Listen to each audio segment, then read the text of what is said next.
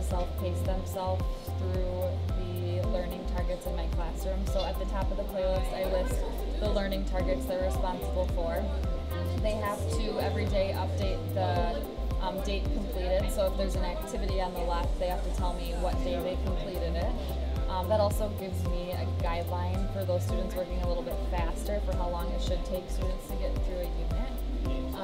I provide extension activities within my playlist that are optional, but students that get through the material a little bit faster, I guide them to the extension activities. My students are asked to do periodic check-ins after every learning target, so I can see that they know the material, and I have just created a list of check-in questions so they all kind of get something different, so they can't go back and tell their partner, this is what she asked me. And then I also build in time during each playlist too for mini lessons if they choose to do that. So there'll be the activity, and like the very first activity asks them learn how to draw a Bohr model. And so they have two options. They can get a mini lesson from me, which most of them have chose that, or they can watch a video that I posted. So they have that choice. And then what they'll do is, if they would like, they can record their notes by hand or digitally type them on the note sheet that I formed along with the playlist.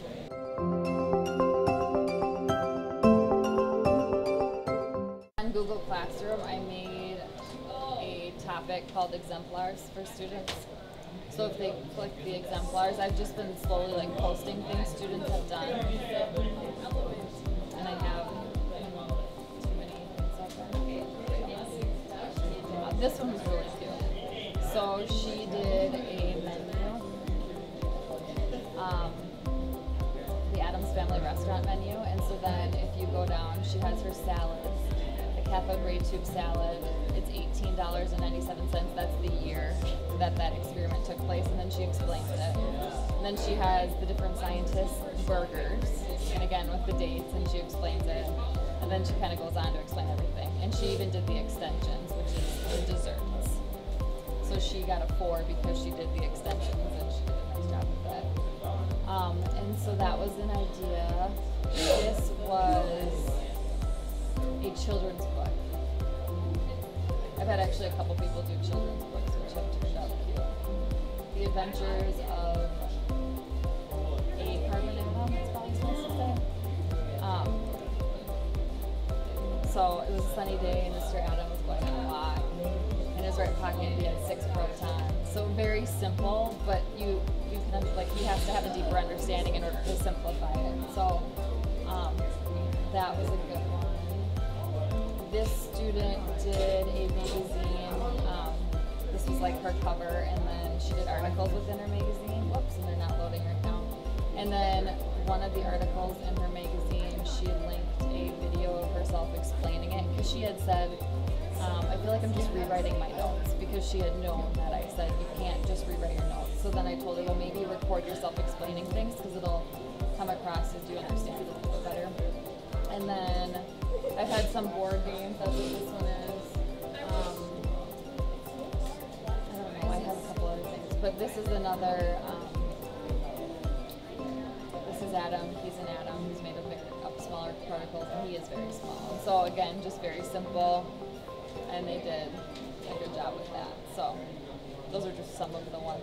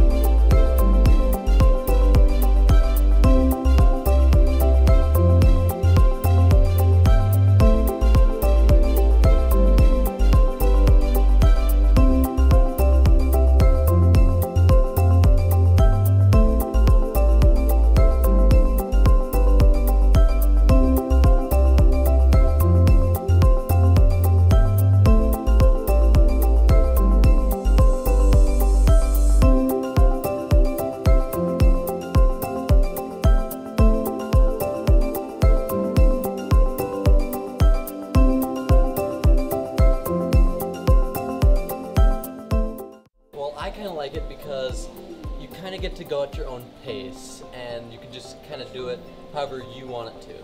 And so you don't have to keep going with the class. You can kind of just do it at your own speed, and you don't have to just keep working on the same thing for a certain amount of time. You can just, once you're done with a certain section and understand it, you can just move on again. So you just don't have to stay in the same spot. And it's kind of cool because she has a bunch of worksheets that we do, and she has videos on it that's telling us how to do it. But then for the rest of it, we kind of just, we look at what we saw during the video and then apply it to the rest of the worksheet, and then that's how we get to understand how to do it. So right now for pre-chem, she's letting us do playlists, is what she calls them. I personally enjoy them. They let you work at your own pace, which is good. I enjoy working ahead. I love science. I like the playlists because we're able to work at our own pace. Even though there is a due date, we're able to work at a certain speed. So when we're stuck on a certain part, we don't have to keep moving on while we're still stuck on that part. We're able to work through it and then move on at our own pace. So we can do like different choice assessments. So you can make like a practice test for your final test, or you can make like a baby book and like make a bunch of these different things. Like you really are just trying to get creative with showing how you understand all of the things. So some people don't like taking the tests, and I like taking tests, but it's fun to try and take the information that you learn and incorporate it into different activities, or like I did the magazine cover that she was talking about. Otherwise, like my friends have done game boards, and one of them did the menu. So it's fun to work at your own pace. I think it's better personally. I like that there's a variety of ways to do the final product of a unit. It gives more of a, I guess it just gives more of a variety, and you don't have to just take the test you normally have to take in every other class. It gives you a chance to show what you know in a different way. Well, we aren't limited to just what the teacher asks us. We can really do whatever we want, and we can make it so we go either more in depth, or we can just do like things that wouldn't be in the curriculum that like is interesting and would show that you are learning from what we're doing. I think, well, mostly instead of her standing up here and teaching everybody and taking individual questions, you can come up to her individually and ask, which I find to be a little bit helpful because it doesn't take as long for her to answer the questions. It's better. I like it. Well, I've learned better because I'm able to work at my own pace, and it helps because when I do get stuck on something, I'm able to work on it with help with a teacher instead of having to come in at another time to have help with it.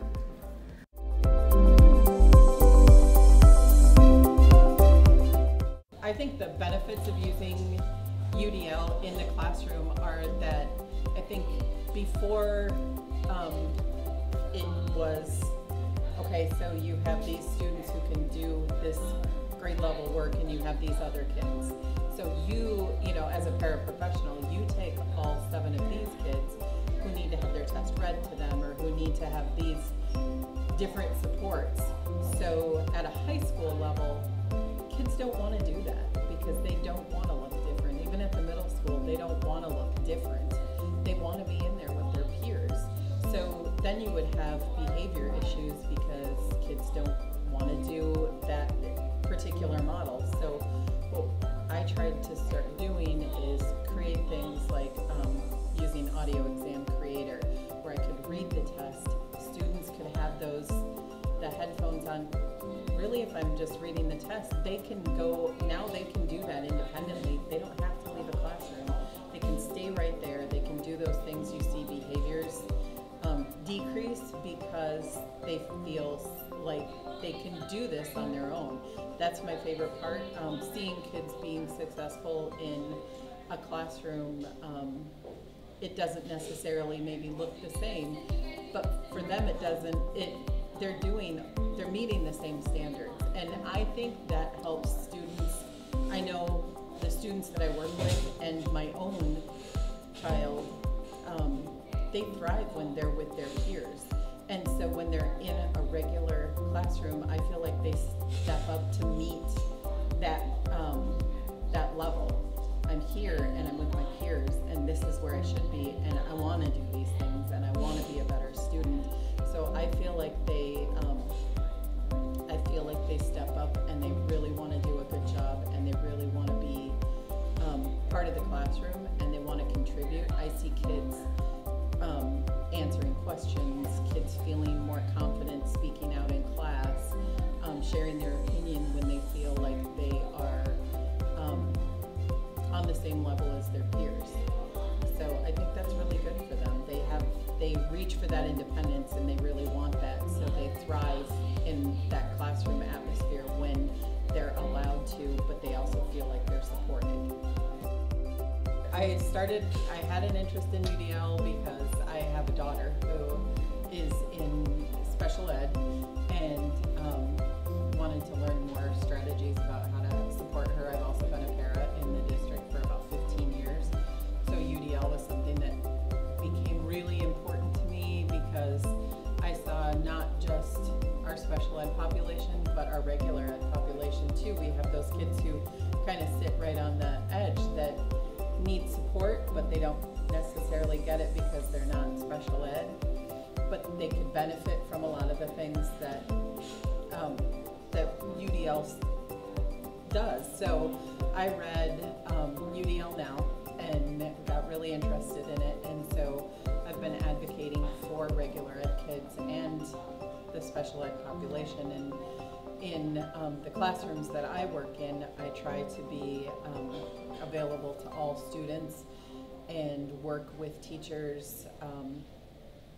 Mrs. Johnson and I work really well together because we sit down together and look at the standards that we're working on for a particular unit, and then we talk about strategies that are helpful to any student.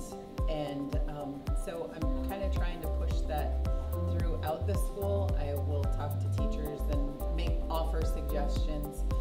One of the things that I've been lucky enough to do the last 2 years is I have 1 day a week as a paraprofessional. What I do is I'm available at the high school and the middle school to any staff who want to talk about UDL options in their classrooms, and then I work with them to plan and implement different UDL strategies. Maybe they don't know about things like Read and Write for Google, or they know about it, but they're not comfortable using it in the classroom. I'm that person that can go in then and say, okay, I'll support you while you're giving a lesson. We'll work together to create a lesson for students, and we'll learn Read and Write for Google together so that they feel like they're supported and they don't feel like they have to try and figure it out on their own, which is very scary sometimes. So they have somebody who knows and is fluent in that can help support them when they're trying to support students. So I feel like that's been a positive for our district at the high school and the middle school level. And then just making them feel like they're comfortable and they have somebody that they can come to with questions. And we've had some really great discussions about, okay, so what does this look like for a student who maybe they need to meet that standard, but it needs to look a different way, and they maybe need a different option. Can they do that? So the example that I use quite often is compare and contrast. Well, if we're in an English class and we will talk, I try to have the conversation with the teacher is your goal compare and contrast, or is your goal writing an essay? Because if the goal is writing an essay, then that's what we need to work on. But if the goal is compare and contrast, let's talk about ways that we can show that we know how to compare and contrast. So I think it's just having them understand that, yes, I have that knowledge base, and those are the things that we need to be looking at for all students. What are different ways that they can all do that? And often they're surprised that sometimes I think they think that it's the easier way for students to do things, but I've had teachers come back and say, okay, I had them this, this, and this. And I was surprised at how many students chose to do this, which is write a 5-paragraph essay, when they could have done something like do something on Padlet or create a Google slide presentation. They opted for that, and I said it's because they didn't need that particular support. They know what they need. They know what they can do. So, yeah, I don't know. That's what I love about what I get to do.